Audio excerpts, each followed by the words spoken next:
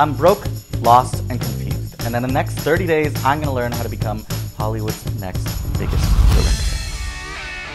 The rate of unemployment is up 116.64% for recent grads compared to the national average, and nearly 32% of them are living with their parents. As someone who studied film in college, well, those numbers skyrocket for folks like me. And even though I run my own video production company, that doesn't necessarily mean that I'm any closer to becoming the man I want to be. Plus, freelance is just a fancy way of saying unemployed and unemployable.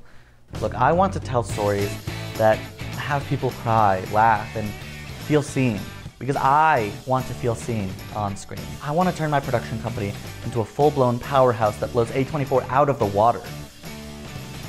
Okay, we can share the thrill. My beef is the drawbridge into the entertainment industry is wildly tough to cross, let alone bring down. Girl boss, gaslight, gatekeep, the entertainment industry is a labyrinth unless you know somebody inside.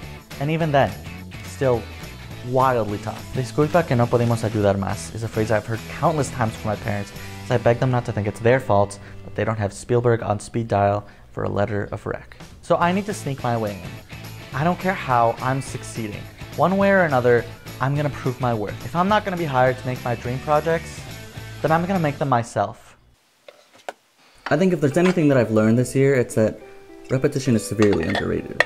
I remember early in the spring, I decided to start making a change. It was one of the most productive times I'd had in a long, long time. I decided to start waking up really early. And by early, I mean like really early. It was like 4 or 5 a.m. And I would take a shower, make breakfast, and I would immediately go to the gym. The gym was like another 10-minute walk jog, so it was even better to like catch some fresh air really early in the morning. And immediately after, I'd finish up some homework from the night before, go to class, make dinner, wind down, go to bed, and start the process all over again. Wake up super early, make some breakfast, take a shower, walk, go to the gym, do some homework, go to class, some more homework, dinner, sleep. And it was really nice. And it was one of the first times that I realized that chaos is very fun in the short term, but if I want to sustain myself, and maybe this won't work for everybody, but this really worked for me, repetition was the key to do it. It was making me perform at my best. My art seems less jumbled, I seemed focused. Now, unfortunately, that schedule didn't exactly stick. Thinking back on it, I think I need to start that back up again. I need to have that rigid schedule, rigid everything, so that I can get back on track. And on par with repetition, that doesn't only mean breakfast. And that's why I'm doing this challenge. Because I want to become a director. And to do that, I need to repeat the processes of making a movie. So I'm going to be doing my best to make as many videos as I can in these 30 days. And on that level, while I do have some great work now, I know that if I keep making more and more and more, someone's bound to see it. And all it takes for you to be discovered or succeed is for one special person to see it. One person with power, one person with influence to see it. And that could change your entire career. I want to make movies. And if I want to be doing this more than just in my bedroom alone, I need to start doing this more.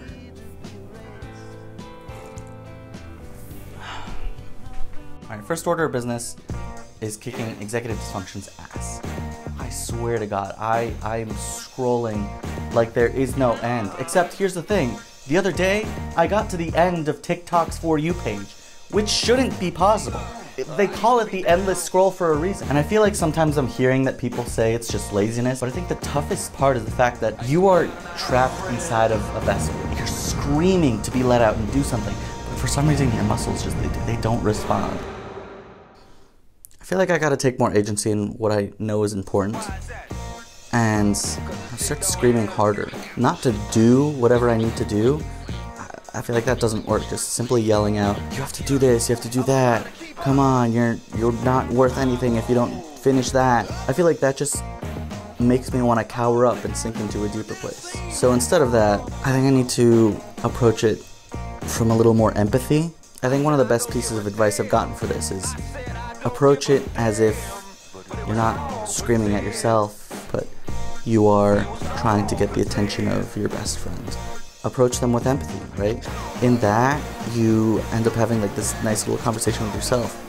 which, one, gets you off your phone, two, gets you to jump up and start doing it. It is tough though, so I think at the end of the day, I just need to give myself some more empathy.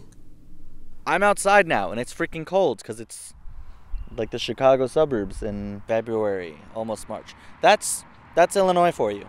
2 days ago, I was at the beach.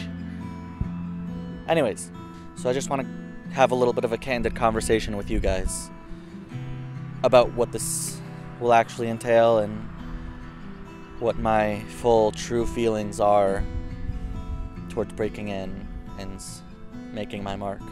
I graduated from Northwestern 7, maybe 8 months ago.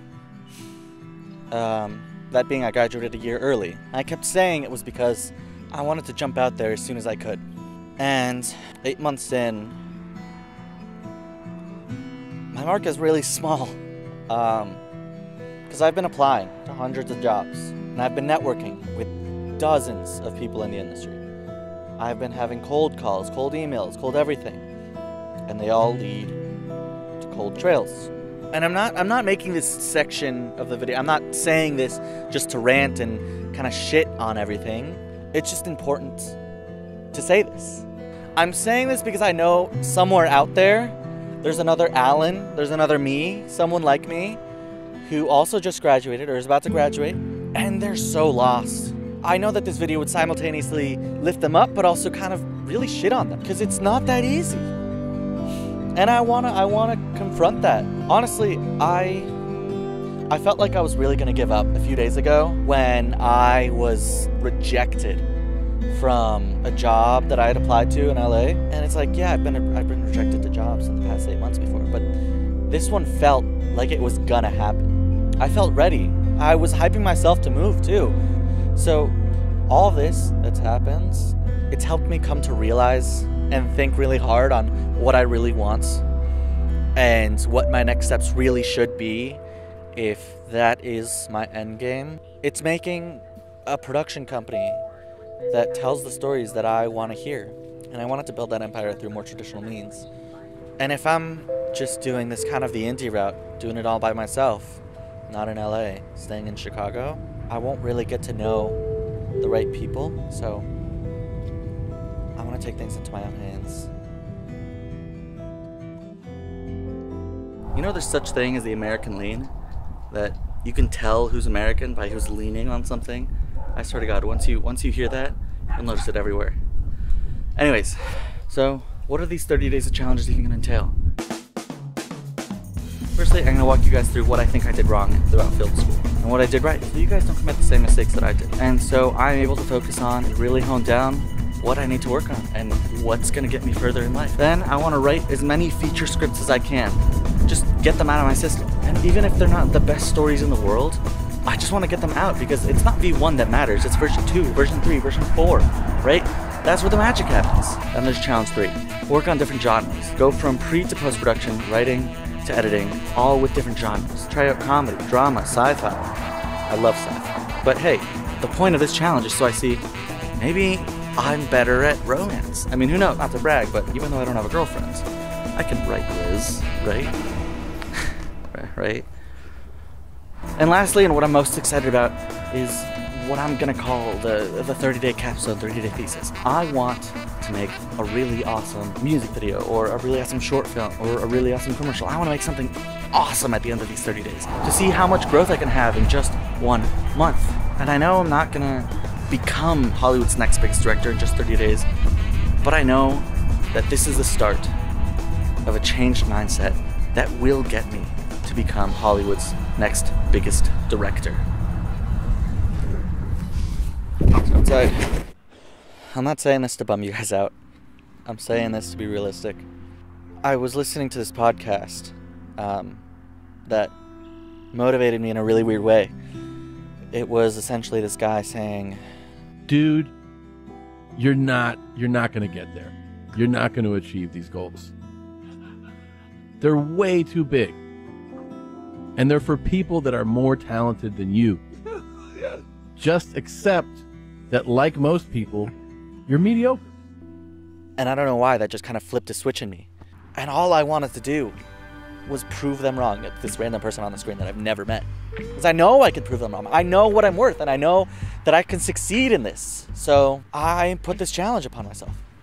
And then I listened to a song that I've been listening to for a while because it's freaking everywhere. End of the Beginning by Joe. Every time I listen to that song, I see myself through my future self, looking back at me in Chicago and seeing how far I've come from. And I guess wherever I end up, like I know I can't not succeed. It's not an option.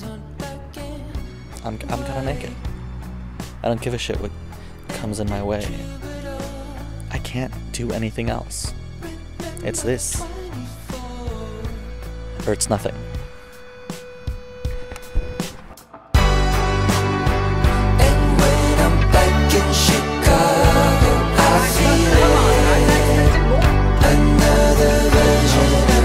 Honestly, I'm honored to have